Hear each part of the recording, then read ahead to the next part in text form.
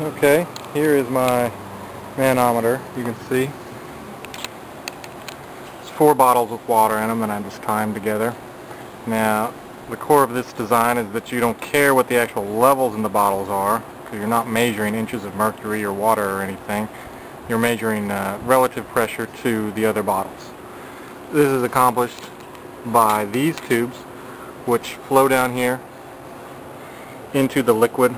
They're all interconnected within one loop here that goes around to the other side. You can see, in effect, this creates a reservoir. And all these bottles, fluid now is interconnected. Also, you don't want any air in these lines here, just so that you're dealing with the maximum amount of sensitivity. Now, the good part about this design is that even if, say, all of the fluid were transferred to bottle 1, you can see from the volume of fluid, what would happen is it would get high enough that one of these tubes would then go dry and start sucking air, and you never ever will then get fluid sucked up into your engine. Now you can see where I've got them connected here now in each of the vacuum ports on the engine. Now you'll notice some discoloration here on this one. I haven't used this for a while, and the last time I ran it, it turns out I had a bad plug in cylinder number 4. So apparently I was sucking in a lot of gas or something, and it discolored this tube. That would be my guess. Okay, now we'll start it up and see how she works. Now with it running, you can see cylinder 3 has the lowest amount of vacuum. Cylinder 1 has the highest. We're starting to fill up. Now we've sucked air in. And now basically we are in no danger whatsoever of pulling any liquid into our tubes. I'll make an adjustment to reduce the vacuum on number 1, and then we'll restart this because you want to sync to the cylinder with the lowest vacuum, which is number 3. So that means we want to open up cylinder number 1. Now again, if you had the situation where one of your bottles has been sucked dry, basically all you need to do is either go to one of the other ones and pull its tube and blow so that it starts filling up number 3, or go to number 3 and you can start sucking on it and it'll start pulling. That's probably the easiest way. Go grab number 3's tube, just stick it in your mouth and suck till it's pulled all the air out of the reservoir tube here, and things are at least somewhat level again.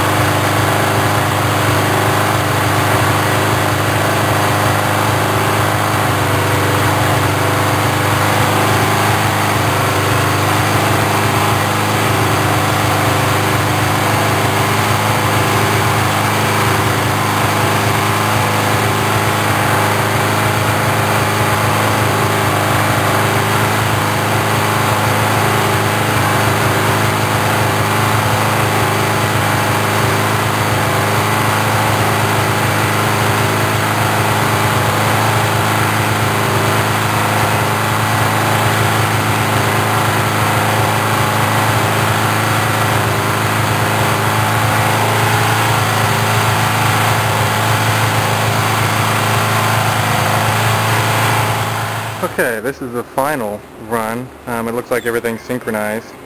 One thing to remember is it is extremely sensitive to changes, so just tightening down the lock nuts I found is enough to throw your sync back off. So we'll start it up again and we can see what it's doing. You really just want the slightest amount of movement of all relative, no one majorly worse than the others.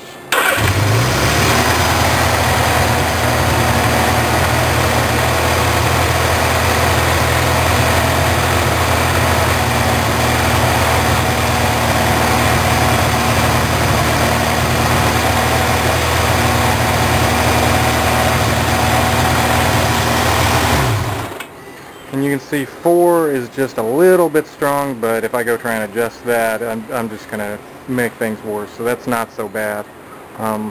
The real test would be to see how close this is against, say, a carb tune or some other factory tool manometer.